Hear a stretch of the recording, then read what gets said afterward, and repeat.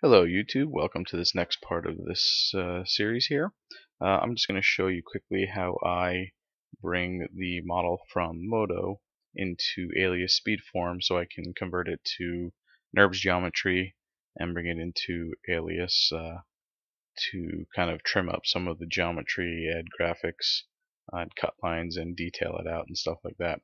So the first thing you want to do is grab all the items that you want to convert, and then I'm just going to right click, export selected layers, and change this to wavefront OBJ and hit OK, and then we'll choose a file location. I've already got this one saved out. You can name it whatever you want, and then we'll go from there. And then we'll open up SpeedForm here. I'm using 2018, so I haven't actually changed any of these settings. So the first thing you're going to want to do is hit File Import, and what it'll tell you is you need to turn off the design history pretty much. So you'll come up to, so if you're not able to import, this is the reason why. So you'll come up here, hit Preferences and Alias SpeedForm, and then turn this to Do Not Capture Design History. Hit Apply, hit OK. So once you do that, you'll probably have to restart SpeedForm for it to take effect. So we'll just come up and open this up again. So now when you do it, you'll hit.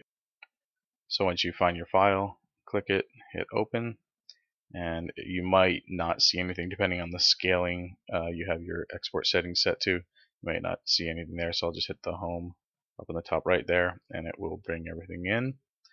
And this uses the same.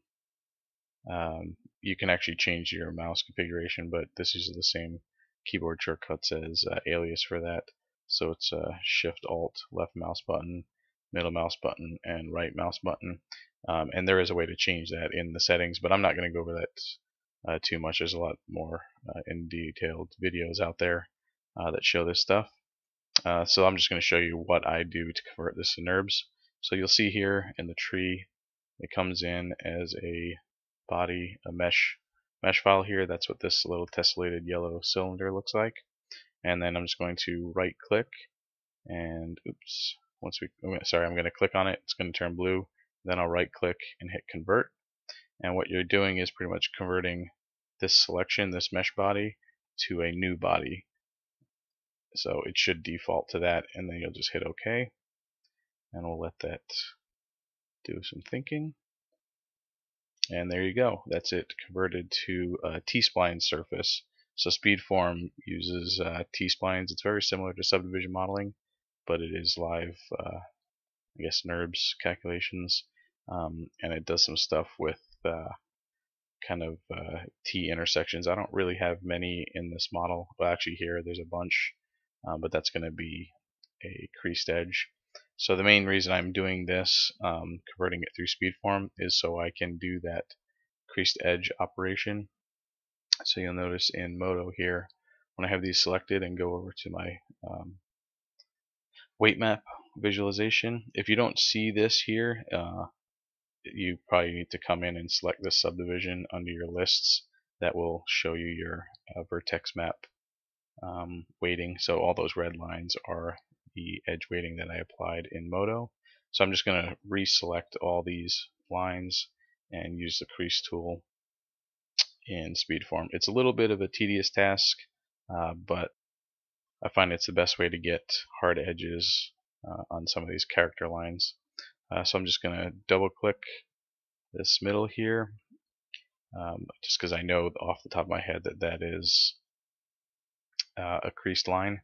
And then I'm going to go and select this edge here.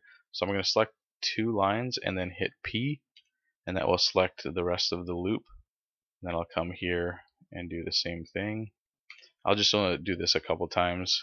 That selected that entire loop around there.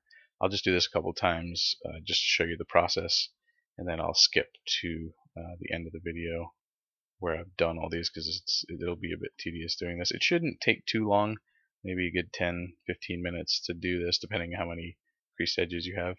But anyway, once you have those lines selected that you want to add a crease to, you come up to Refine and hit Crease Edge, and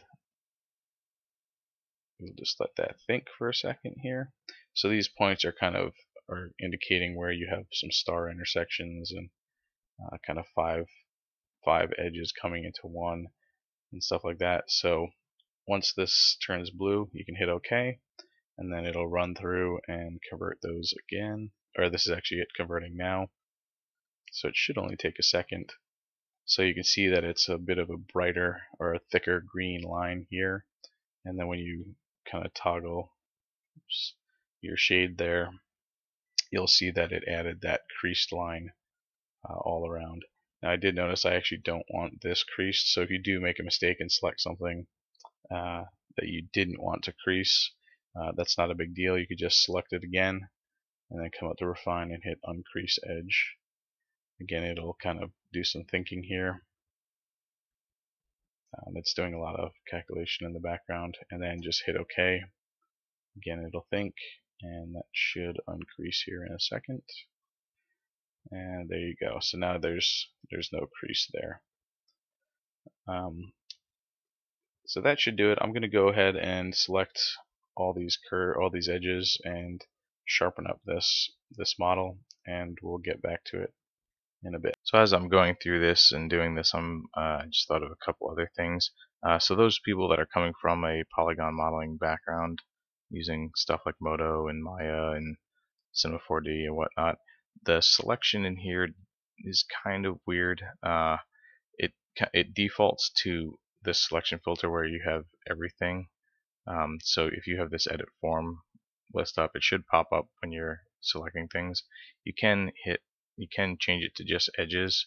That way it's not kind of trying to select everything where you kind of highlight it, because when you start getting into tight areas, you have lots of things around it. It's easy to kind of accidentally hit a face when you meant to hit an edge or something.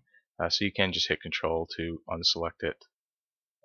And then also you'll have here your selection options, the loop grow. So if you hover over these, it'll give you the shortcut keys. So this loop grow, you might think, if you click here, I want to kind of grow it this way, and then you hit O.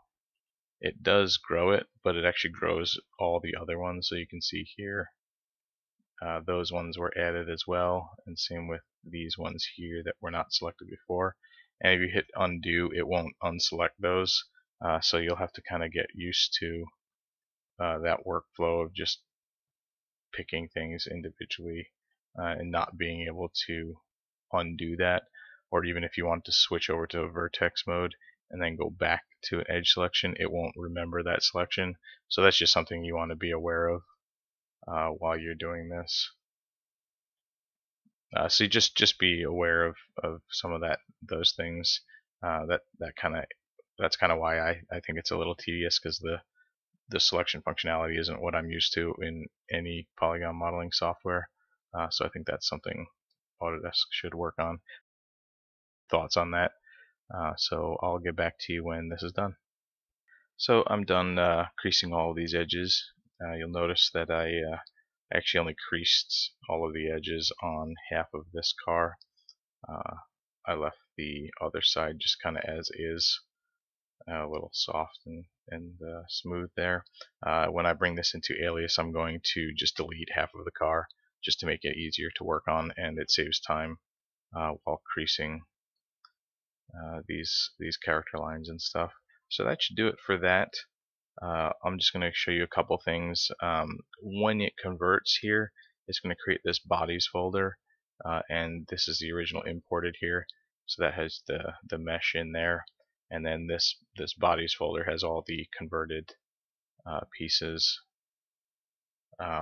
that are now surfaces, or T Spline surfaces, I should say. And you'll see they're all individual pieces. So like the body or the glass there.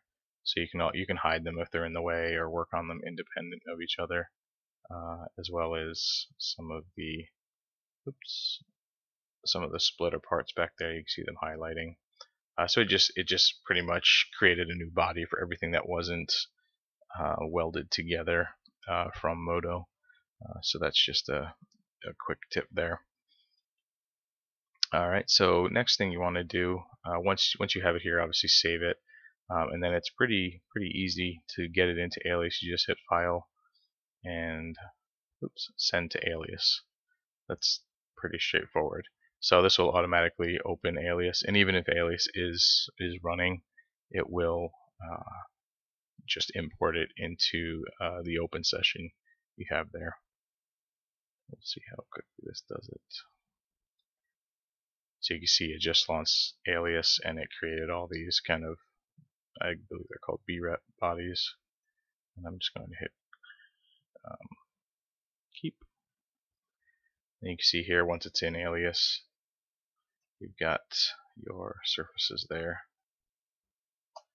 So you'll notice if you hit Object, it seems like it's one piece. I'm just going to hit Edit and Ungroup. Give that a second. And now it has all the individual pieces there. But it does have two different bodies on top of each other. In SpeedForm, there is the setting under Preferences where you can, when it converts it to NURBS geometry, it creates a surface per T Spline face, or as large as possible. So what it's actually doing when it sends it to Alias is, I think it's ignoring that. I'm not entirely sure why it does it.